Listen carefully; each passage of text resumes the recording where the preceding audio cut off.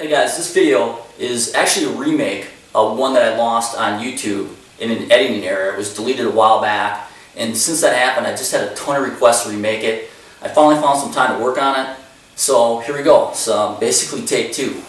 What this video is going to be about is taking a webbing loop, making a seat harness, and integrating it into your turnout gear to use with a personal escape system. Bottom line, guys, it's about how you can save a ton of cash when you're putting a personal escape system together, at least on the harness end. And to give you a perspective of that, guys, I have three harnesses in front of me, which is a pretty good representation of the ones that are on the market. The first one on my left is by Rig Rescue Systems. This is their nylon version. It sells for around $160. You notice that it has the A-frame. This one actually has a double locking clasp with a buckle. They also make this harness out of Kevlar. I think their Kevlar version is around $300. The harness in front of me and here in the center is the Gemter, also sometimes referred to as a Gemter. This is the same style harness that the city of New York uses, except they issue their firefighters the Kevlar version. The one I have in my hand is made out of 100% nylon. It has the big hook, also the A-frame. The nylon sells for around $200 to $220. The Kevlar, I believe, is $300 and up. On my right, this harness is made by Morning Pride, Honeywell, for their Morning Pride gear. It's 100% Kevlar. It's primarily designed to be integrated into the turnout gear. They have a patent on it. But you can also buy this harness independently and wear it on the outside of your gear. The Kevlar harness here sells for, I think, $250 to $300. Important for you guys to know that later this fall, 2012, they're doing another revision on the NFPA 1983 rope rescue standard. And to my understanding, one of the changes that they're making with personal escape is a requirement that any harness, whether it's an escape belt or seat harness, be made out of 100% Kevlar. I don't know that for a fact yet, but that's what I've heard from some pretty reliable sources. And the reason for that is the Kevlar is stronger, but even more importantly, it has the additional heat resistance over nylon. Especially when you're wearing the harness on the outside of your gear, it's just a greater exposure. So just like our gear has much better heat resistance, they want the harness or belt to be compatible with that as well. Now, you got a perspective of once we start to jump up, just a basic nylon seat harness is pretty pricey. Once you jump up to Kevlar, you're $300. That's the price range you're looking at. The harness that I have integrated into my gear right now is made out of 1-inch tubular nylon. It's basically the same thing that I have in my hand.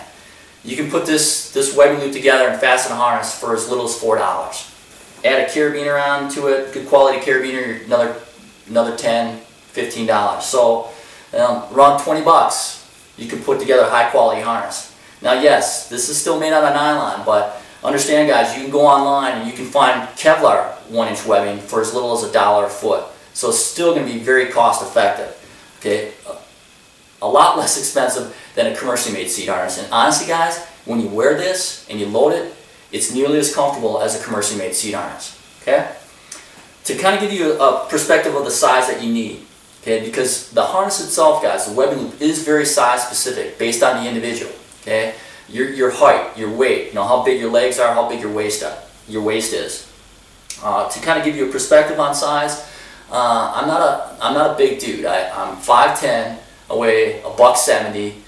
My waist is 30 inches, so I wear a 30-inch jean. My bunker pants are 34 inches because obviously they're going over your street clothes. The webbing loop I have in my hand is a 5.5 foot loop. It's made from a 12.5 foot length of webbing. Again, specifically is 1-inch tubular webbing, but you can purchase the Kevlar, as I said. It's tied together with a water knot. I don't want to get into how to tie a water knot. If you don't know how to already, to make this webbing loop, you can go on my YouTube page. You'll find a video that shows you how to tie a water knot and fasten a webbing loop. What I want to specifically just talk about, guys, is show you what the harness looks like first and foremost on the outside of your gear, and then show you how you can integrate it into your gear. The big advantage of having an integrated harness, especially if you go nylon, is you minimize the exposure of that harness to heat. But even more importantly, you minimize the entanglement elements of the seat harness itself. I talked to a lot of guys, I correspond with a few guys on the city of New York who have the Gemter. One of their big complaints is that the leg loops present a huge entanglement hazard. Again, their harness is worn on the outside of their gear. So any fence, any fire escape railing, any hazard on a window when they're making entry or egress or exiting, inevitably gets caught on these leg loops. And it's a major problem for them. And it's actually a major safety concern. By integrating the harness into your gear, you eliminate that. So first and foremost, let's take a look at what the harness looks like on the outside of your gear, and then we'll show you how to integrate it.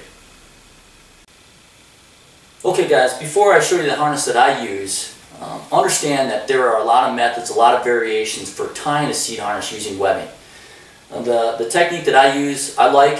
It works well for me. It also works really great for integrating it into your turnout gear. If you have a different style, a different version that works well for you, by all means go for it. But this is the one that I use. So to tie this harness, you're going to start with the water knot. I'm going to take it and I'm going to place the water knot in the middle of my back. Then I'm going to take the rest of the webbing, come around my body, almost like a big U. I'm going to locate the lower webbing loop in between my legs. I'm going to bring that webbing loop up. That's going to go over the top of the right and left loops. I bring the lower portion of the left side up, high on my thigh, and the same with the right. These two loops right here is where you attach your carabiner for your escape system.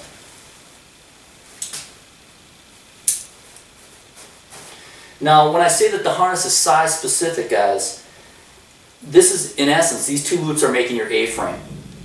If you want these loops longer so they stick more out of your turnout gear, then you're going to have to lengthen your harness. Okay? If you want them shorter, you're subsequently going to shorten the harness. So start out with a longer piece of webbing, keep your water knot loose, and then, experiment with various lengths. Okay?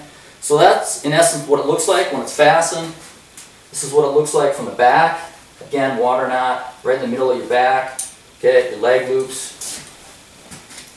Let's take a look at how to integrate it into your gear.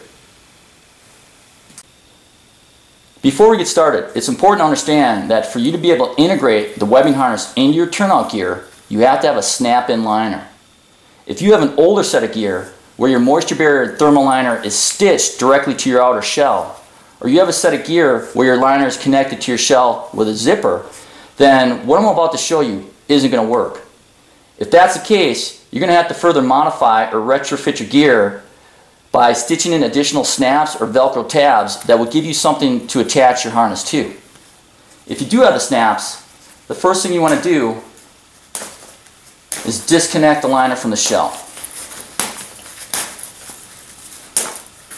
Once you've unfastened all the snaps, remove enough of the liner so that you can expose both the right and left leg. It's not necessary to completely remove the liner.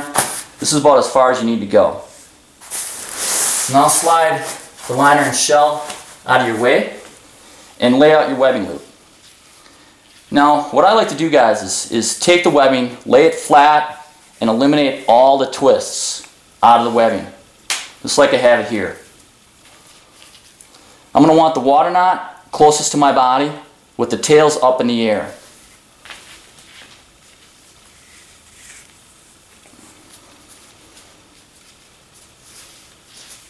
You're going to make basically a large oval.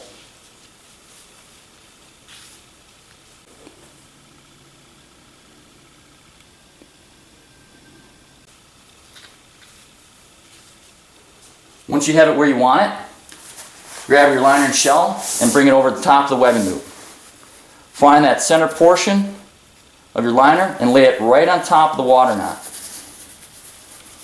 Now, this is what I want it to look like. These tails coming up on top, and it'll be evident, you'll understand why once you see the harness integrated in the gear. But I want kind of a downward angle of these tails coming out of the water knot. We'll show you once we have the harness in place why we do that. So I should be able to see that center loop in between the legs. Take a little extra time, guys, as I said, to minimize any twists in the webbing. It's going to be impossible to eliminate all of them.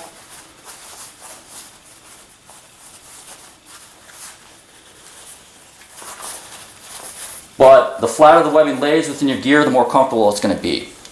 So I got the center loop just like you see here. I'm going to come over to the right and come underneath the center loop just like so. Here's what I want it to look like. A key element here, guys, is to make sure that you keep this portion of the webbing, which is your leg, separate from your waist. Avoid twisting the webbing up. Keep these two sections separate. Come over to the left. Again, I'm taking a little extra time to make sure I'm not twisting it up. I'm going to do the exact same thing on this side. Okay?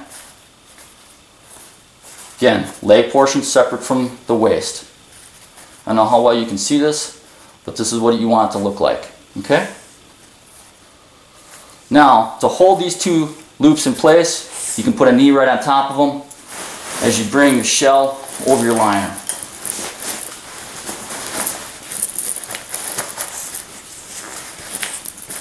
It's about as far as you need to go. Now I'll come back to these front loops. Another key element here, guys, is you need to capture these loops between your shell and your liner. So before I do that, I'm just confirming that these two sections are separate, leg from waist. Find the front snap of my liner and the front snap of my shell, and I capture that loop. I'm coming over to the left and I'm going to do the exact same thing. Okay? Keep this center loop tucked out of the way. The loop that came in between your legs, keep that pushed down. Make sure these aren't twisted. In between that front snap of the liner, front snap of the shell. The reason you want to capture these front loops, guys, is this in essence becomes your A-frame.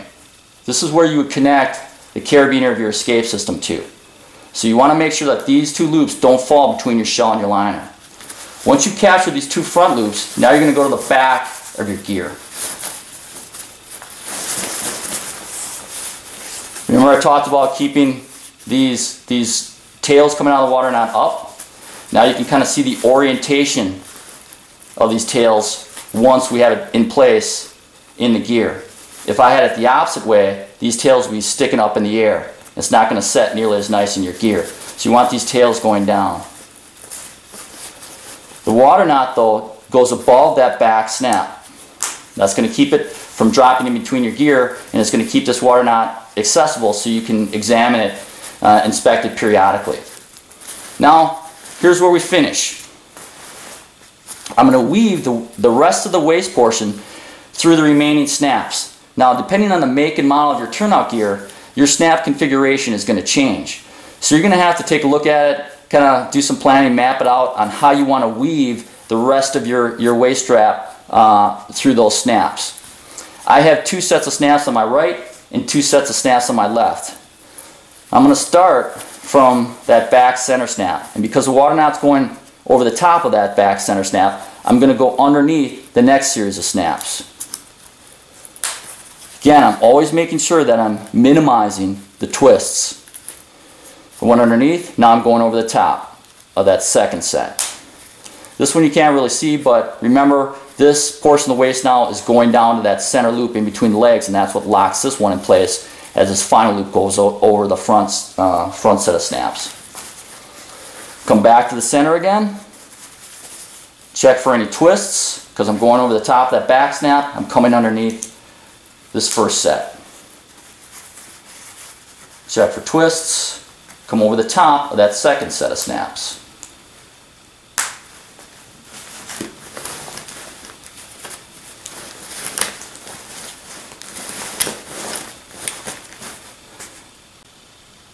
So here's what the harness looks like with the boots in place. You notice that I have easy access to both the right and left side loops, and that they've been captured by the front snaps of the liner and shell. The rest of the waste portion of the webbing is woven in between the other snaps and it's tucked in nice and neatly, but I still have access to that back water knot. And that's important, guys, because periodically you're going to want to check the tails coming out of the water knot. You want to keep these tails at 3 to 4 inches. That's a safety, so you're ensuring that the knot doesn't become unfastened. So make sure that you can get access to these and that you check them and make sure that that knot is staying nice and tight. Tuck in the tails. Let's take a look at donning.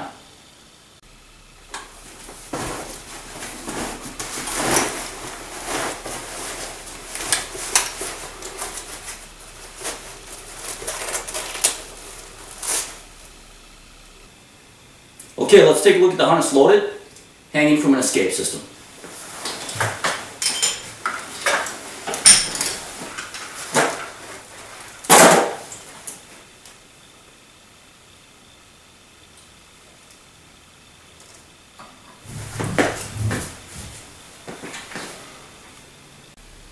After you don your gear for the very first time, you're probably going to need to make some adjustments to balance out both loops as well as the webbing at your legs and your waist. But once you do, you should be good to go. Remember, you're still going to want to check the back of your harness periodically to make sure that that water knot is still intact. From that point forward, your options are open. One thing you can do is take a carabiner, connect it to one of your loops, and pre-attach it to your escape system. Keep in mind though that you need to be connected to both loops before you deploy your system. My suggestion is that you experiment with different configurations to see what works best for you. Good luck.